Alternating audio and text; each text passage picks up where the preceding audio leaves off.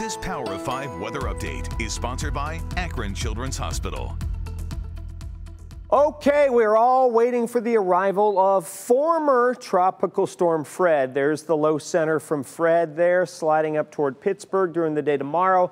And we'll be on the northwest side of this thing where the lesser amounts of rain are likely to fall. Not to say some of you may see some brief bursts of moderate to heavy rain tomorrow during the morning hours. So tonight it's isolated rain and thunder. Here is Fred tomorrow morning. There's 8 a.m. So this is rain from Fred, primarily light. But notice Youngstown to Carrollton to Dover, New Philly, maybe into Canton, you get some more moderate to heavy rain.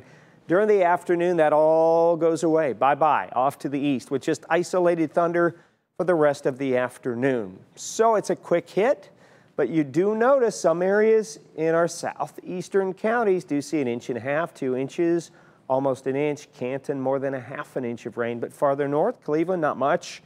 Medina, not much. Even Akron, 1/4 inch. Expected. If the storm system shifts a little bit farther to the west, then the heavier rains will shift farther west with it. So something we're going to watch very, very carefully.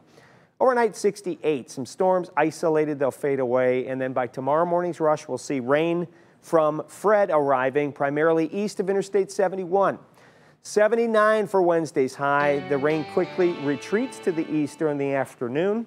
81 Thursday, couple of thunder showers. A few thunder showers Friday, Saturday, and again on Sunday. It's just isolated stuff, but it is there, lower and middle 80s all the way through next Tuesday.